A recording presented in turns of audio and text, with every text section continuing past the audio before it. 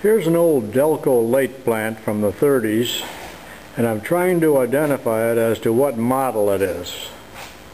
So if anybody can identify this, give me an email.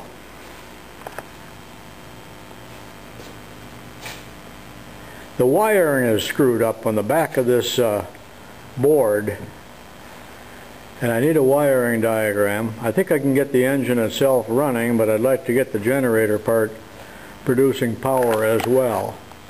This has the Zenith carburetor on it. The sheet metal has been taken off, so don't be deceived by that.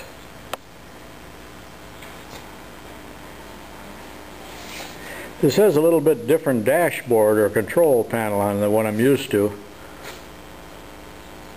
Kind of a simplified one. I believe this is a later model because it has a more sophisticated carburetor on it than several others that I've owned over the years.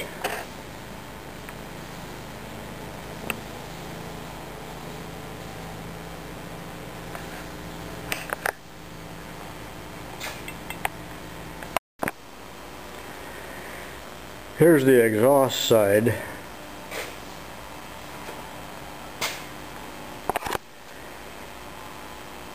There's a holder here for a spark coil. I don't know if that's been added or if that was the original, but I'd like to know what kind of coil this had on it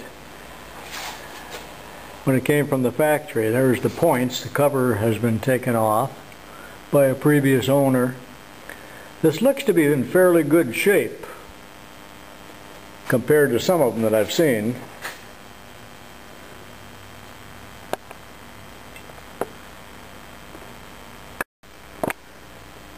Here's the flywheel side. It's the type of flywheel that also has a V-groove in it for a belt, and some of the others that I've had did not have that. Also, the tappets on the top are quite a bit different from a previous one that I had. This also has the copper coils on here, I think invented by Charles Kettering. He tried to put those on Chevrolet cars too without much success.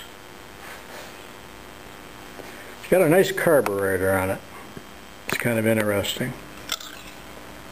Float is in the top side. If anybody knows what model this is, let me know. Thanks for your interest in this old DELCO light plant.